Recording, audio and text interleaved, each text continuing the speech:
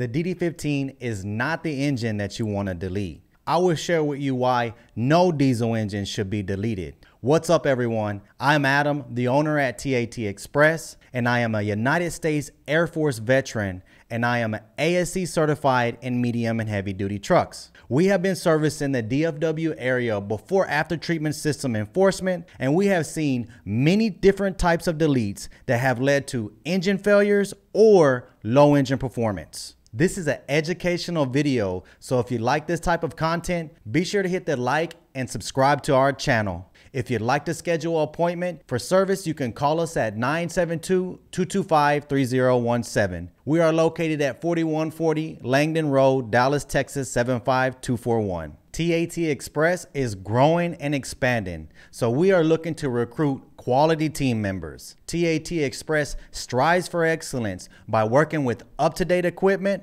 tools, competitive pay, and complimentary breakfast every Friday. Please apply online or give us a call at 972-225-3017. In this video, I will discuss why you see some truckers with successful deletes. Take note, I do not recommend deleting any unit, especially during the shortages in CPCs and MCMs. The computers that run semi-trucks, especially newer models, have become more challenging to find. In fact, it's gotten so bad, we have seen reports of these components targeted for theft. Why is this important? Since the mandate to produce engines with less emissions, manufacturers were required to make these systems tamper-proof. So the manufacturer's primary approach to prevent tampering is software programming. The CPC and MCM monitor parameters to ensure the system has not been tampered with. This is why you see deleted trucks with check engine lights. With the advancement in technology,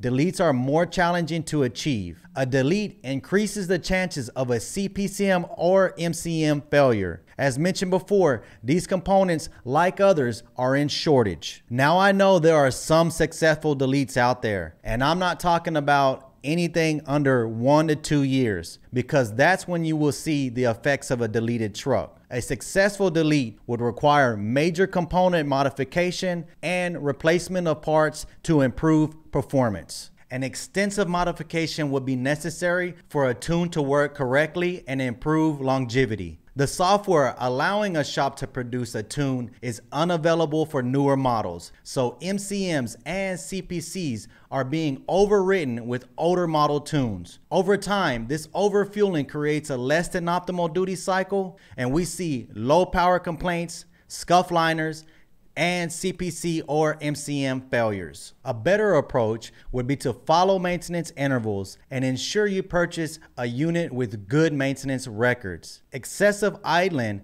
and lack of maintenance are the #1 causes of after-treatment failures. Since the sale of Detroit to Daimler, Daimler has brought its experience in manufacturing compliant engines in a restricted, environmentally controlled market in Europe. Well, I hope this information was helpful if you are deciding whether or not you would like to delete your semi. If you'd like to schedule an appointment for service or maintenance, you can call us at 972-225-3017. We are located at 4140 Langdon Road, Dallas, Texas 75241. Be sure to hit that like, subscribe, and turn on notifications so you're notified when we go live or when we release a new video. And until next time, be safe.